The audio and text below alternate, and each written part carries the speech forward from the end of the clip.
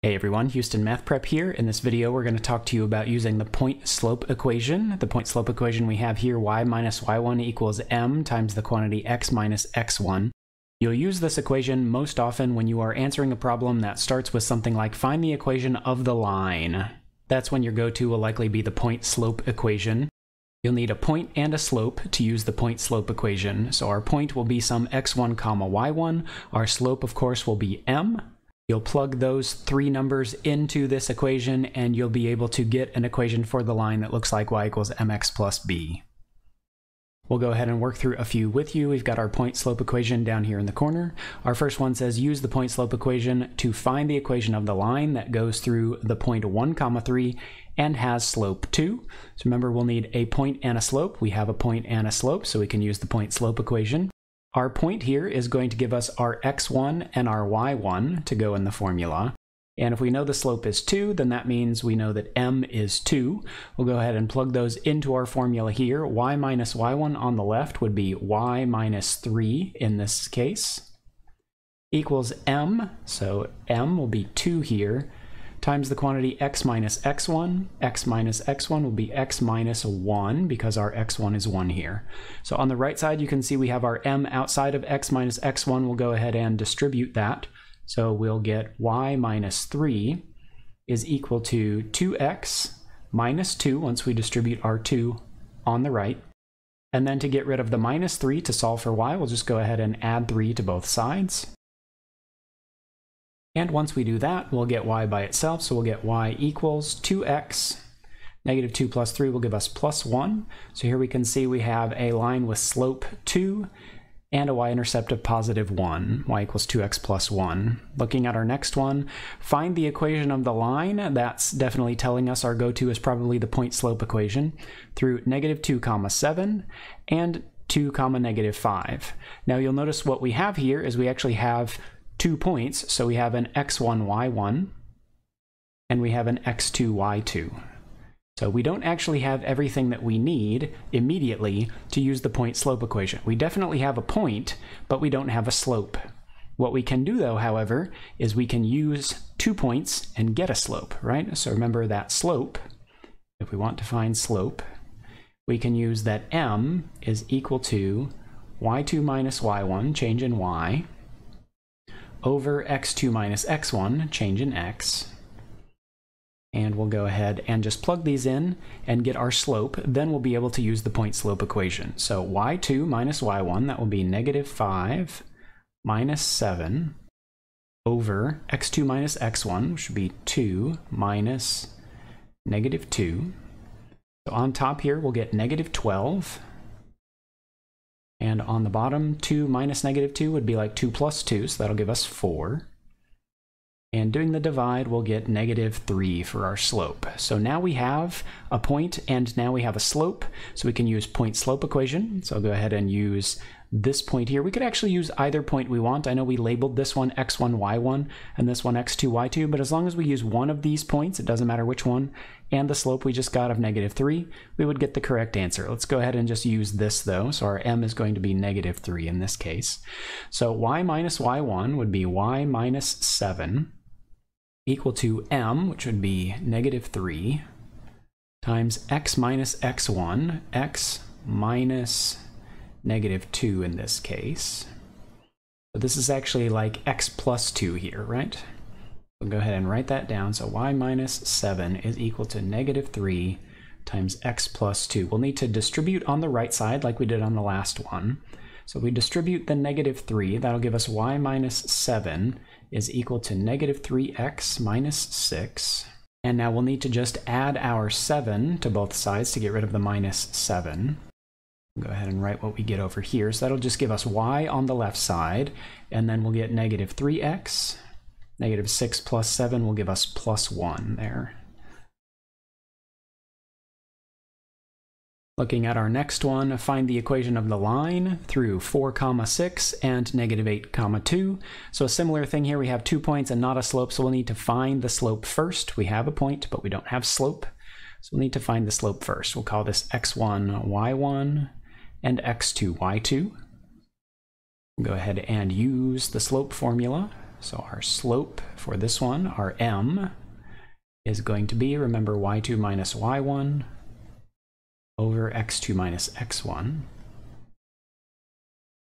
So in this case, that will be 2 minus 6 over x2 minus x1 will be negative 8 minus 4.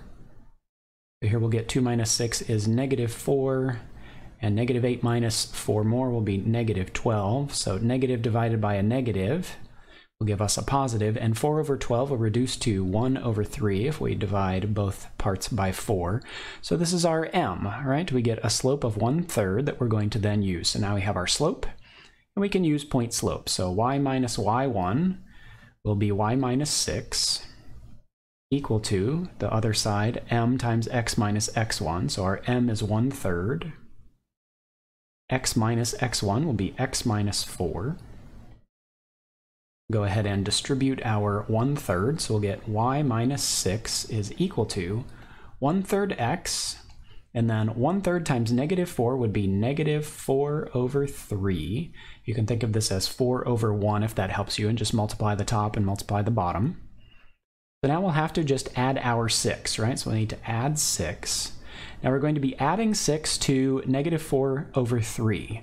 So as I add just 6, remember that's going to come across as plus 6 over 1, right? But when I add it to this negative 4/3, I'm really going to need a common denominator when we add fractions. So I really need to make the bottom a 3 to match the other. So I'll multiply the top and bottom by 3 here. Okay, so let's go ahead and write that over here. So I would just have y equals, I would have 1/3 x minus the 4/3 we already had, and then our 6 over 1 actually becomes, when we multiply the top and bottom by 3, 18 over 3. So now that we have the same denominator, we'll just add the tops and keep the bottom. So our 1/3 x doesn't change. If I have negative 4 plus 18, that actually gives me 14. And we keep the denominator of 3, and so we get y equals negative 1/3 x plus 14 over 3. Let's look at one more with some fraction action in it. We want to find the equation of the line through 5, negative 6 and negative 3, 4. Again, we have 2 points and no slope.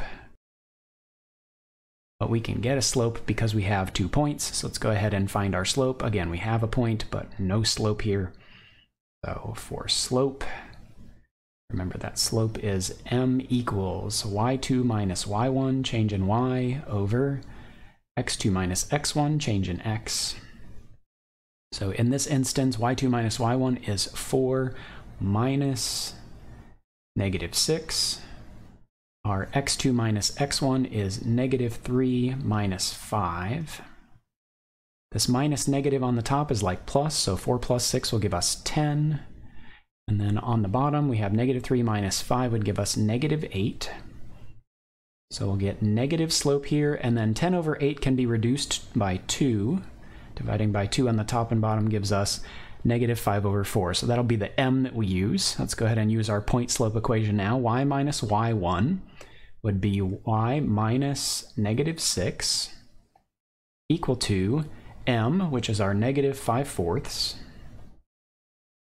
times x minus x1, which is x minus 5 in this case.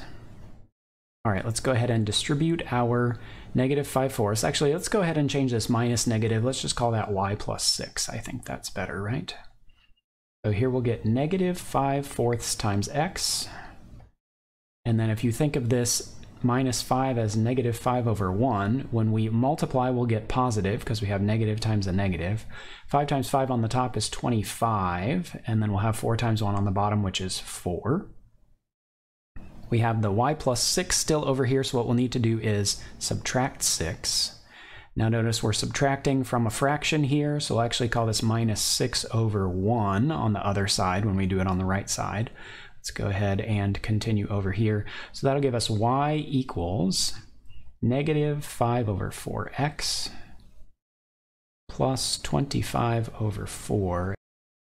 And think about what we're going to do here. When we subtract 6 over 1 from 25 over 4, I'll need a common denominator. So I'll multiply the bottom by 4, which means I need to multiply the top by 4 also. And so 6 times 4 on the top is actually going to be 24 over 4. instead of minus 6 over 1. So now let's go ahead and just do the subtract. Remember, we'll keep the denominators, and we'll only subtract the top of the fraction, the numerators. So we'll get negative 5/4 x. 25 minus 24 would just be 1, right? So we get plus 1 over 4. So we get 1/4 as our y-intercept. All right, everyone, hopefully this helps you with find the equation of the line and using your point-slope equation to do it. Thanks for watching. We'll see you in the next video.